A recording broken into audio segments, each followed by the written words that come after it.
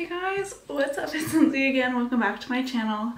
I have not sat down and filmed a YouTube video on my camera in so long. So yeah, hi if you're new here, my name's Lindsay. I recently moved to Italy for fashion school for my master's in fashion. I have a Bachelor of Design in Fashion Communications. And yeah, this is just gonna be my story of like how I got here, what school I go to, what I'm studying, my background, applying, how I'm liking where I'm living, and all that. If you have any additional questions, you can DM me on Instagram or leave them in the comments here. Let's just get into the video. So I will start with my story time background of studying abroad. So, okay, sorry, I had to switch memory cards. So my story of my undergrad studying abroad. I always wanted to study abroad. That's kind of why I chose Ryerson. So I'm Canadian. I went to Ryerson University or Toronto Metropolitan University for fashion communication. So I have a Bachelor of Design, and in my third year I was going to study abroad, and I applied early 2020. So obviously it got canceled.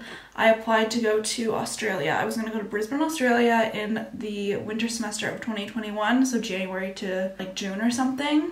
Got canceled obviously, and then I was like, okay, I actually really want to study abroad, and I reapplied, meaning I would have had to do a fifth year if I did that, because my thesis would have had to take a full year, so I just wouldn't have been able to do that. I would have studied abroad my fourth year. Because of COVID it would have been delayed, so I would have had to take a fifth year to do my thesis in a full like consecutive year, so semester one, semester two, like consecutively, because when you study abroad you go for a semester, so obviously that would have messed it up. I was gonna go to Amsterdam, Amsterdam Fashion Institute.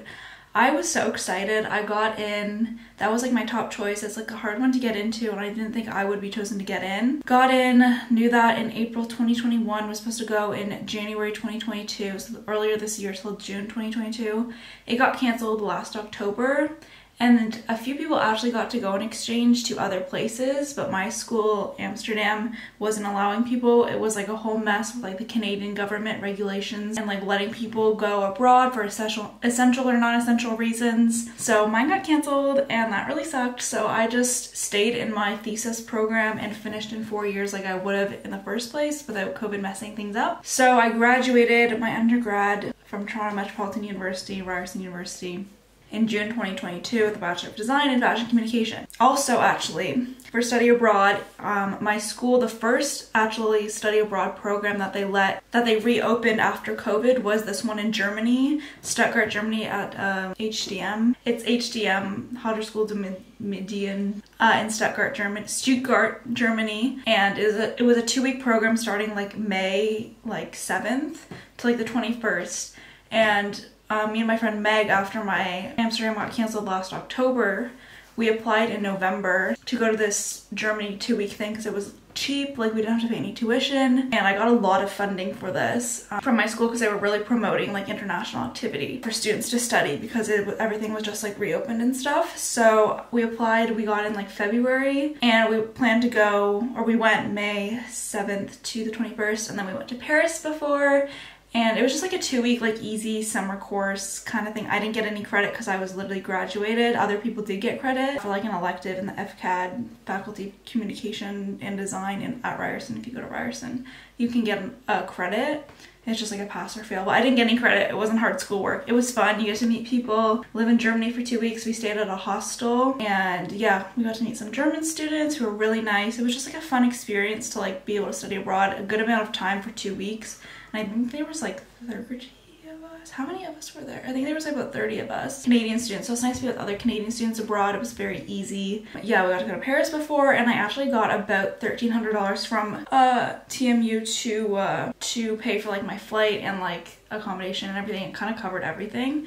So it was kind of like a free trip to Europe, which was really cool. And then I met my family in Ireland for a week because my sister was finishing. She was finishing, yeah, her degree there in Ireland. Then went to Ireland for a week after. So it was a really nice trip. And while I was like ending my, like the week, I literally finished my undergrad in like April. I was applying to Polimoda, which is the fashion school that I'm at right now, which is crazy because it literally was like the most hectic time of my life to like pack up, move back home, pack for Europe, apply. Like, it was ridiculous. I was in Europe for like a month. Of the month of May, pretty much, like May 3rd to the 28th. So let's talk about polimoda. So I knew if I didn't get to study abroad in my undergrad, I wanted to do a master's abroad, and like soon, because like I didn't know what else to do. I was like, if I graduate from Ryerson, I can't just like have my career be that, like, and that's totally okay. Like, a lot of people just get a job after their undergrad. That's not normal, but I was like, I need to study abroad. I don't feel like complete if I don't. Not that I don't feel complete, I just felt like I needed something more. I wanted to study abroad for so long, for like a good amount of time, to get like that international schooling on my resume, and to get the experience, and like to actually like be somewhere for a long time and like learn somewhere else from other people. And especially fashion, the Canadian fashion industry is like non-existent, so I was like, I need to like leave the country to do something else. So what I did was, after my exchange got canceled in October 2021, I started looking at master's programs. And obviously I looked at like polimoda, which is one I go to in Florence, Italy. I looked on the business of fashion list because my school, Ryerson, or TMU, was on it for the undergrad list, and I was looking at the masters, and I was looking for something in like magazines, because oh my god, there's so many things to explain. The program I was going to go to at Amsterdam was like branding, and you basically get to make a magazine with a bunch of people, and that's what I wanted to do. And I feel like if I didn't have that experience, I didn't know what I wanted my career to be, so it was almost like essential I do something. I studied abroad somewhere just to learn more. Also, I just felt like my academic career wasn't over, because like I didn't know what I wanted to do in the fashion industry, because I had like so many skills from TMU. We learned like things from graphic design, sewing, photography, art direction, anyway. So when I was looking for a master's program, I wanted one that was broad enough that I could like learn different skills surrounding magazines. That was like my goal, because I was going to do a magazine at Amphi. Like, you basically make a magazine, so it's like I want something similar to that. I was looking at like Central St. Martin's for fashion image making or something, which is just, it doesn't sound exactly what I wanted. It was like photography and video production, and then I was looking at like marketing communication here at Polimoda as well, but it was more like marketing. I don't want to do like marketing, like finance stuff. And then I was looking at Institut de la Mode in Paris, but that was a 2-year course, and that's like a lot of time commitment, especially if I'm like going right after my undergrad. Like, I know it's pretty normal to do like at least a year or 2 years. Like, mine's literally a 9-month course, but I was like, that kind of put me off, and it wasn't the exact program I wanted. But the one here in Italy, at Polimoda, which is in Florence, Italy, it is called Master of Fashion Art Direction in mentorship with Vogue Italia, which is literally insane. Just knowing that like this school has so many good connections. They literally have a program in partnership with Gucci. Just like such a well-reputed school that like I know even having Polimoda on my resume is gonna get me places. So I didn't just go for like that. I was like, this is like the perfect program. I want to work in magazines. I want to like create with people. I wanted a collaborative kind of environment. It's such a small school too, which was so like intriguing to me, because I was like, small school is literally just a fashion school. Like, that's all they have. It's not even an art school. It's like all fashion based, and like everyone's just so from everywhere also, so that's really neat. It's just an international school. Obviously it's expensive, it's a private school, but I was saving up for exchange at some point in my life, so I was like, I want to study abroad. I'll put my money towards this. So yeah, when I saw that, I was like, okay, it starts in October, perfect timing after my undergrad, because like I didn't have my degree until like June. Perfect timing in the sense that like I'd have my degree, can apply in May. That's still 5 months before the program starts, so I can get my visa and everything. So I literally applied right before I left for Europe in May. Was in Europe, was in Paris, and then when I was in Germany, I did my interview with the leading teacher here at Polimoda, which was so stressful because I was like kind of in school, kind of super busy stuff in Germany, like living in Germany for 2 weeks. Obviously you're gonna be busy, and I had still an internship that I was doing like weekly, and had meetings, and like the time difference and everything was just like a lot. So I had my interview. I think it went really well. I'm confident in my skills and my background, because a lot of people come into master's programs from so many different backgrounds. I felt like mine was very like in line with like that I would do well in this program. Not that like they look at people who have great credentials. You just need to have like a vision and like have a vision. You just need to be an interesting person who wants to make a difference in the fashion industry. It's kind of their motif. You don't need to be, they're not gonna pick the most skilled people, they're gonna pick the most interesting people, kind of thing.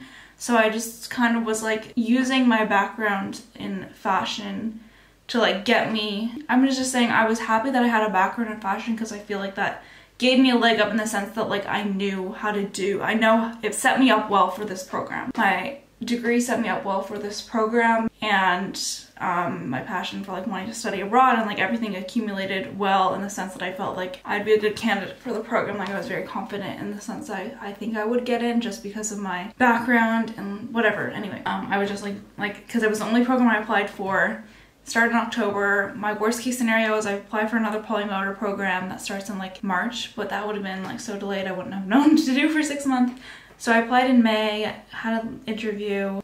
Pretty much if you apply, you get an interview because they just want to talk to you and like look at your application. The application, I had to do a portfolio, so I did my thesis project from my undergrad. That's why I waited till May to apply, because I had most of my thesis project done. So I put that in my portfolio. Some other projects, you have to like answer some questions, then you have the interview. And then I had the interview, they got back to me about a week later when I was in Ireland saying I got in. And I was like refreshing my email constantly. So I got in May, and then you have to start the visa process. So yeah, that's where I am now, is that in May I applied to polimoda, got in, knew I was going in October. And then came the application, the visa application and all that, and like figuring that out, figuring out housing. So yeah, that's my background in my study abroad like journey. This is like the 3rd time I've been trying to study abroad. So here I am filming this in Italy. That's kind of weird. If you want to hear more about me talk about like Amsterdam or like that process of exchange, I have a few vlogs where I like did like my interview with Ryerson or TMU. I think I vlogged like the day I did it, my interview, which is kind of sad to look back on because I really still wish I went to Amsterdam sometimes. But anyway, if I went to Amsterdam, I wouldn't be here right now. So yeah, this is a 9-month program, and I have the option to do a 3-month internship after I'm done. So I'm hoping New York. I'm hoping I can do my 3-month internship after my 9 months in New York. I have no idea the process yet. Haven't gotten there, barely have gotten into school yet. It's been a month since I've been here. It's just like everything takes time and whatever. So that's not even on my radar to like worry about. But anyway, yeah, so here I am in Italy, living in my place that I live, living in my apartment with my roommates. Now I'm going to talk to you guys about my living situation quickly. Maybe I could do like a full video on like finding a place to live, but I feel like this is mostly just gonna be me talking about like my schooling and stuff. But what I did was I went on Facebook. There's a Polimoda X Facebook group. I'm 2 girls who are doing a master's, and we all connected, talked about what we wanted in a place. Took us so long to search, contact people, and like get people to like believe us that we were like 3 students, because we were literally from Canada, South Africa, and India. We had to say we're 3 international students doing a master's in polimoda, need somewhere to live, but we literally live in such a good location in Florence. Such a process, but could not have asked for a better location, better roommates, better anything. I'm so happy where we are. I can do a whole video on that if you want to know about like finding a place to live in Florence, tips, because I have been through it.